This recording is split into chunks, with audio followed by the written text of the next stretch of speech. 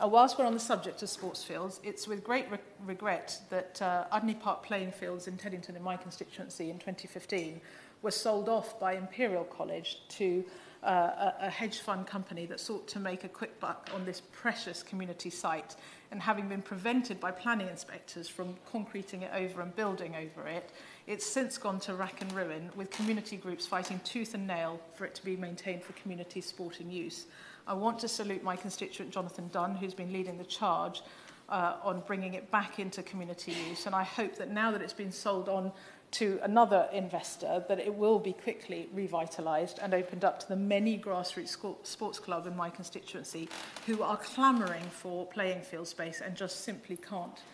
get enough of it